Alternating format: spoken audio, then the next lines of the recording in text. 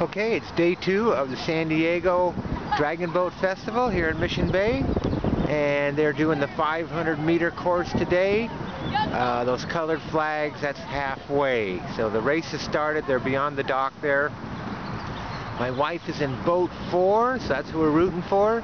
It's an all-women's 500-meter race, and there's not a lot to see at the moment, but as soon as they come from behind the dock. Okay, while we're waiting, let's kind of scan around. Over that way is SeaWorld. There's the encampment and the people getting ready for the next race. They do a kind of round robin, so they have a set of boats racing all the time. Okay, so the red boat, it's now in view. That's boat 4. That's who we're rooting for. See when they get a little closer how they're doing. It is 500 meters. It's a long run, and they're paddling straight into the wind. This is a second qualifying heat. I didn't get here early enough for the first one. And you might have seen the videos from yesterday that she paddled. She was actually the captain of the new corporate team through her work. So far it looks like a pretty close race, so we're rooting for the boat on the left, the red boat, San Diego Dragon Boat team. They get teams from all over. I'm thinking right now they're fighting for second. We'll get a closer look. Here they come. There's 4 boats on the water. Each boat, they're 20 people boats, but I believe today they're running 18 people, a steerer and a drummer, and 16 paddlers. So yeah, looks like they're neck and neck with the second place boat. Now they do all the timing computer controlled, I guess, with transponders and stuff.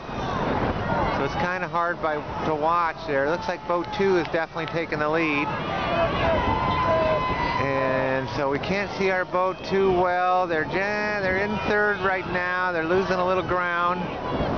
The blue boat is in second. We're rooting for the red boat that's behind those. That's boat 4. Now they're getting closer to the finish line. There it is.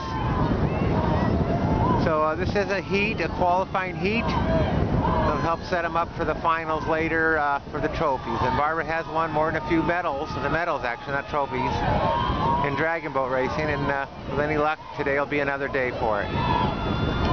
Okay, so they're coming to the finish line. I can hear the crowd cheering them on.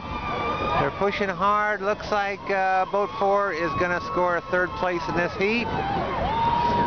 The purple team, those are the survivors. I believe the local team, the cancer survivors, they generally do really well. And they come through. And just to finish up, we'll get you a closer look. This is one of the group of boats that's going out to do their race. So we'll get you a little bit closer look at what the boats look like. And during practice, they don't have the dragon heads and tails on them, but for the races they do. So it's a 20-person boat.